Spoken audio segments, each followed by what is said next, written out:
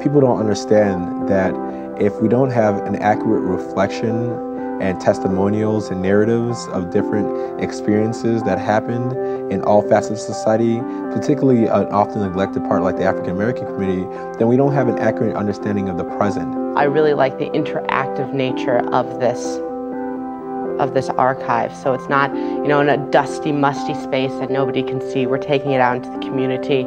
We have evening withs, we have PBS specials, we have a curriculum that was functional in 3 different school systems. And I think that's huge because history is only powerful if it's in the hands of the people.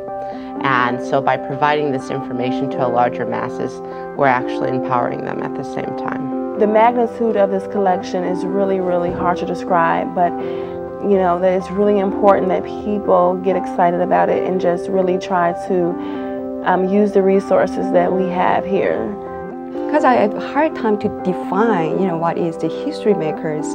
Because I think I told to somebody once, but I think in some ways everybody can be history makers.